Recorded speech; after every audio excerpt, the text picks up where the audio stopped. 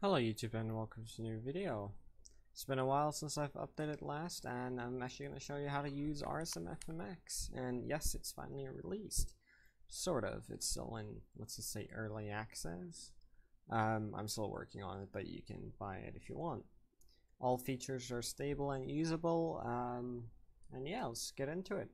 So, because some users that already bought RSM FMX are new, I've seen that some are new to managing servers and don't know how, so I'm just gonna do everything from the beginning.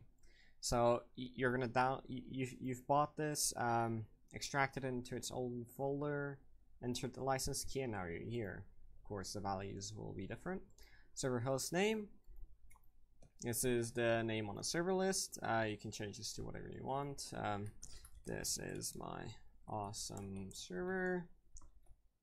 Server description. You can edit this. No, it says do not add do not add \n. \n is used when you manually write bat files to make a new line for the description. However, RSM does that for you, so we can basically just do line 1 and line 2. Click set, and there you go. As you can see, \n. So server URL, this is the URL for your website basically. If you don't have one, leave it blank. You can also, if you have a Discord, just put your Discord in there. That works as well. Server banner, your image, it can be any image you want. This will be the giant image people see on the server list. Okay, so now let's get to server seed and world size. Server seed and world size is only used for barren and procedural maps. You'll see as soon as I switch over to Craggy Island, oh, the options are gone. That's because only barren and procedural map uses them. So server seed, this is how the rule basically looks like. Procedural map has grass and everything. Barren is basically like a wasteland. There's no grass or anything. It's really smooth. Honestly, I like barren more than procedural, but procedural is preferred for all server owners. The rule size, it ranges from 1k to about 6k. It changes however you like. However, for this video, I'm just going to switch over to Craggy Island. So as you can see, the options also disappeared. Max players, it can be as much as you want. Like, it doesn't matter. If your hardware can handle it, your server can handle it, basically. But I'm just gonna go for 5. Now, server IP is where a lot of people seem to get confused. If you don't know what this is, please do not change this. Do not even touch it. The server IP is only for server owners that basically have multiple IP addresses assigned to them. So you get a dedicated server box. A lot of companies use that, such as say your 0VPS. You have multiple, some even have 5 IPs, so you have 5 and that's just the IP your server should bind to.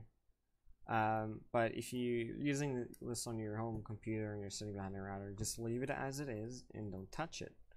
Otherwise you will have issues if this is configured wrong. Server port, this is the port the server will be listening on. Change it to whatever you like, but you can also leave it at default if you want. If you get an error saying, oh, the server could not be started on this port, then you change the port to something else. You can even change it to 6 if you want, or 7. I'm going to leave that at 5. Server save rate, this is how many seconds the server will save. I chose 300 as default. Archon IP is basically the same rule as the server IP. Don't touch it unless you know what you're doing. The Archon port cannot be the same as the server port. It can be anything else, just don't make it the same as the server port. These two cannot be the same.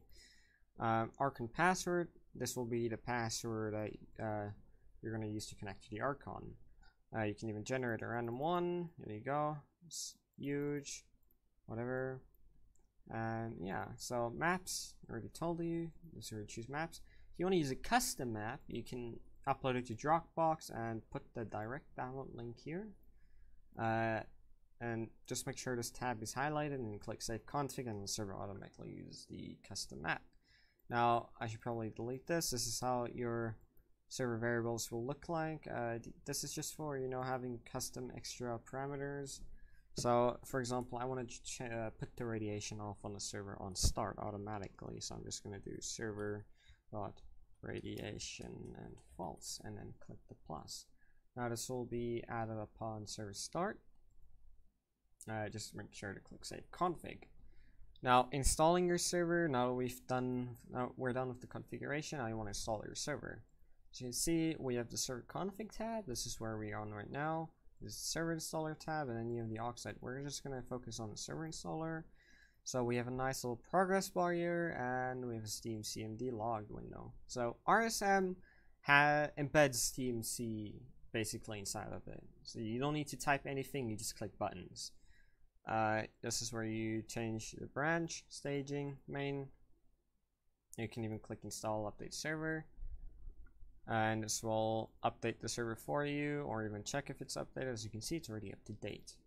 So validate the server files. You can use this to uninstall umod/oxide, and yeah.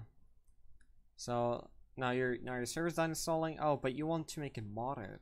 You want to install plugins on it. So you want to go ahead and install umod. All you need to do is click this button, and it'll do it for you. I'm not going to do that, however, because for some reason, when I install umod and start up the server, it shows my IP address, and yeah, I'm not in the mood to edit everything out. As you can see, it's roughly late for me.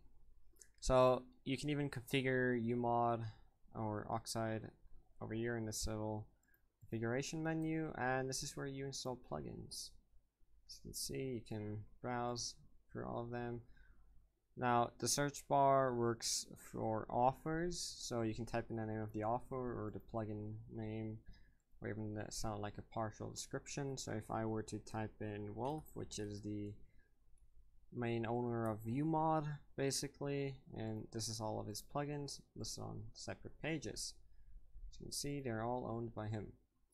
So now we do, for example, Death Notes, which is a really popular plugin. Oops, you see I mistyped that. Make sure you can even type in death and it should show up. However, as you can see, it's going to put up a bunch of different stuff that matches death. So as you can see, they mentioned dying, which is equal to death.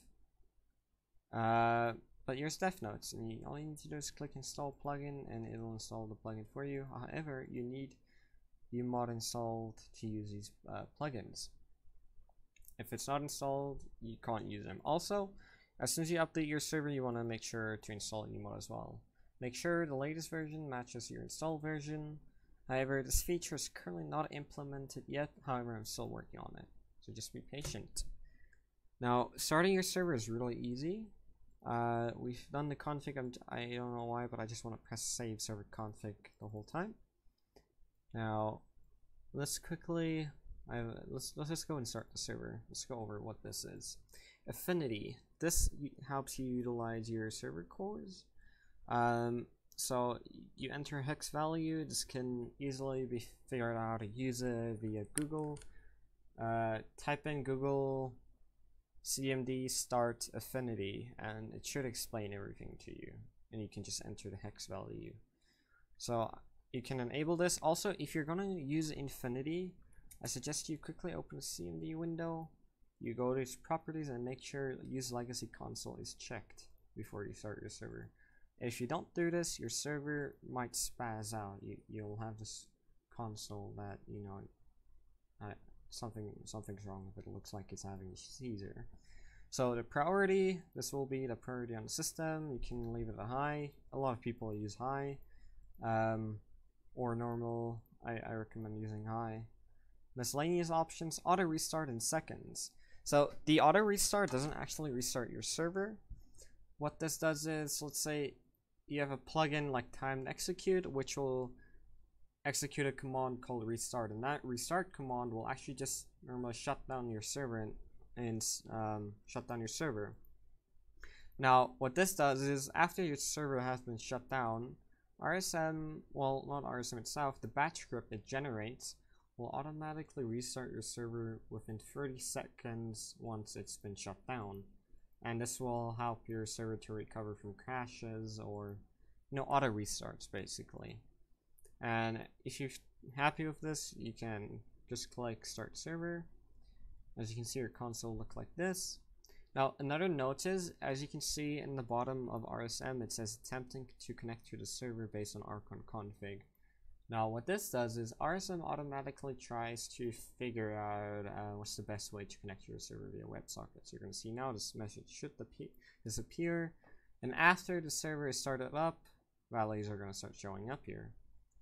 We have the server host name, more info and FPS and the server uptime, network, and that's the RSM version, and game time, even the map. So as you can see, it's pretty easy to set up a server. For example, let me show you how the restart thing works. Before example, a plugin will shut down your server for you at an X amount of time. Basically, let's say you want to restart it at 3 AM. You get a plugin called time to execute. You can configure it to automatically run the command quit or restart, and it's gonna basically shut down your server. And that 30 seconds you configured here will start counting down here. If you press enter, it will immediately restart your server. If you just close it, it won't restart at all. And this has basically been how to create a server with RSM FMX. If you haven't bought it yet, I recommend trying it out. Honestly, you have nothing else to lose. This is a really nice piece of software.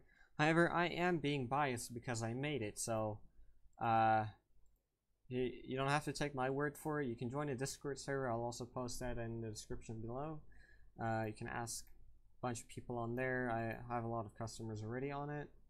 So if you want to find out more, join a Discord, talk to me or talk to another admin, or even customers if you want. And yeah.